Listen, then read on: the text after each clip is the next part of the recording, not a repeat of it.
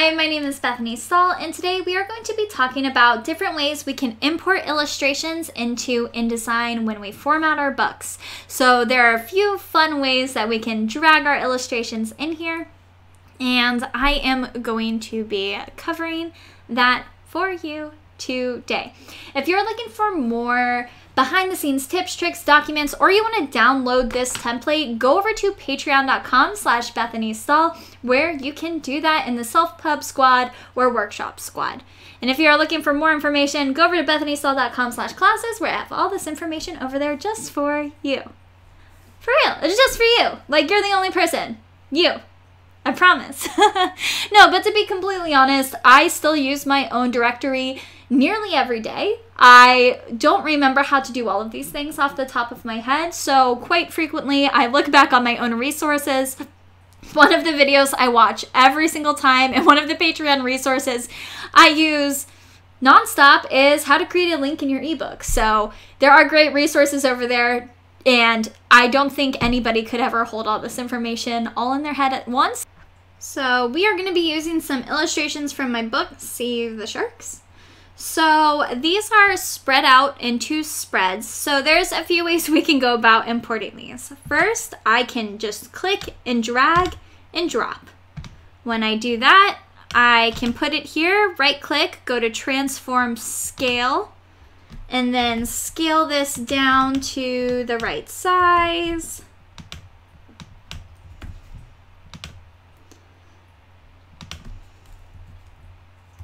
Sort of play this little balancing game and put my illustration in there. So what you can see is this purple is my safe zone, so everything inside the purple is good. So a little bit of Frank's nose is outside of it, but that's okay. That is good for now. So that is one way how to easily throw an illustration. Now let's go over here to this little X frame. So what I can do is I can drag throughout my entire bleed area and drop, and I'll see this big X. Interesting. So I'll take that same illustration and throw it inside of that X. But you gross, it's ugly. So what do? We right click it and go to fitting and then fill frame proportionally. Hey, and it looks perfect. It's cropped, everything's great. So depending on which way you prefer, you can do that way. Just be careful that you never touch this, because if you do, you'll throw your illustration all around all kinds of crazy. So try to avoid that little circle unless you want to throw it around all kinds of crazy. Otherwise, that's perfect. So those are the two main ways you can place illustrations, and neither way is right or wrong. It's just a preference in what is quicker and faster for you. So now let me delete that and let me show you something else that's really cool. So with this frame tool, let's go to an ellipse. So your ellipse will go ahead and be all disproportional if you just drag it around, but if you push your finger on shift, it makes it a perfect circle. So I'm gonna make a perfect circle here. Let me drag this over, and let's grab that illustration again. So it is, again, all crazy pixelated. So I will this time drag with that little thing because I want to find Kalisha. Ooh, or maybe I just want to find this little cute sea turtle. So I could have it like zoomed in on a little guy like this. Or I can go back to fitting and fill it proportionally, and I can zoom over and have it just be this guy if I want a circle illustration or anything of that sort. So I can go ahead and make that circle smaller, bigger. So it's really cool of what you can do. And now if I didn't have a spot illustration and I wanted one and my illustrator didn't do that, or I didn't do that, I could go ahead and use that and have this cute little illustration there. And that's a really fun way if you want to add stuff on the About the Author page or anything like that. So you could even do that with an author photo. So I can go over to a photo for an author photo, I can go to fitting, fill frame proportionally, and now I have a little cute cropped circle of me and my angry cats. So it's really cool. I definitely would recommend playing around with the frame tool, and just be careful about that center option. So if that center option keeps throwing your illustrations all around, I know a lot of you have struggled with that, then just go ahead and scale it down like I showed the first way, because that's a really easy way to make it fit. And then if you feel brave enough to try the frame, go for the frame. So now what you're up against is just formatting all of it. So we want to put in that frame, and let's go back to an illustration. Go to fitting, fit it proportionally, and there we have it. Now, one of the things I do want to say is if you go up into View and you click Overprint Preview, it's going to make a certain area gray. That's our bleed. So what it is doing is showing that that gray zone will not be printed. So that's a really good way you can see if you're cutting off too much of your illustration. So if anything important is in that dark gray area, you will need to be a little bit careful. So I like to turn on Overprint Preview occasionally just to double check that I'm doing everything right. Now, let's play around with adding text. So we'll add text here, and this is not the real words to my book, but let's just go ahead and say, Frank was a happy shark who had a baby sea turtle friend. Okay, so now we can go ahead over here and we can make our font bigger, we can change it, and up here in fill is where we can change the colors. Now for white and black, I do recommend using paper or registration, and that is going to make your text white or black. You can obviously do different colors if you'd like, but for now we are just going to stick with white and black. Now this is a very key part of formatting on InDesign. When that purple line shows up in the center, that means you are perfectly centered with the page. Now some of you may not want to be perfectly centered, so you may want to kind of be over in this area. That way you have plenty of space by your inner margin.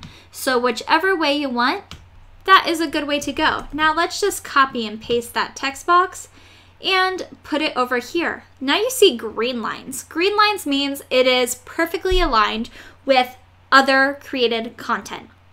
So while this box is not centered over here, it is perfectly aligned with this one. So if you hold Shift, you won't move it off of your little line right here. So I'm gonna hold Shift and drag it to the purple. So now those are perfectly aligned with each other, and they're aligned with the page. So pay attention to those guides and use them. Another thing when you are placing your text is when I move this, I can see my X and Y position. This is really important if I decide that looks good. So what I can do over here is note here my X is 0. Let's make that 7.5, and my Y is 0.8. So let me go ahead and put this on my next page. I'm just gonna throw this in the gray space and make a frame and throw in another illustration. Go ahead, right click, fitting, fit proportionally. Now you can see I accidentally forgot my bleeds in here, so let me just. So now I have that. I can throw my text up here. Oops, I need to go to Arrange, Bring to Front. So if you're not seeing something, it could be behind a different layer. And how do I know if those two are in the same spot? Well, I can click on it up here and see, okay, X 0.05, Y 0.8. So X 0.75, Y 0.8. Now those are in the exact same spot. So make sure you are doing that with your book. There is nothing more annoying than when text seems to be off in books. So as you can see, all of the text on the left is perfectly aligned. That way there's no weirdness. Now, if you have a book where text is all sort of fun and in different areas and it's formatted to be that way, that's good. That's okay. But if you are formatting it to be very organized and perfect and square, use those key things for it. So at this point, you should have the basics of InDesign down, be able to create your document, and be able to throw in your illustrations, do some fun stuff with your illustrations, throw in your text, do some fun stuff with your text, and be able to create a full and complete book. Now, there are a bunch of different ways on how to lay out your book. I always say there's never a right way to publish. There's never a right way to format. That is completely up to you. Of course, there are standards. If you are interested in how I lay out my books, go over to InDesign, download that template, and you will be able to see what I put on each page, as well as tutorials on how to populate that information, such as filing your copyright, getting your LCCN number, and things of that sort. Otherwise, I do have a video up on YouTube where I go over the front content in my book and what I recommend. The other thing I would ask you all to do is just go check out books. Grab a few of your favorite children's books. If you have kids, if you don't have kids, you may have some in the house. So go grab those, see what stands out to you, see how other authors do it. There's going to be a slight variation in every single book based on how they do it, but everybody's going to have that same information right at the beginning or the same information right at the end. So try to stick to the standard, but make it uniquely yours. I hope this video has helped. I hope this InDesign series has been helpful.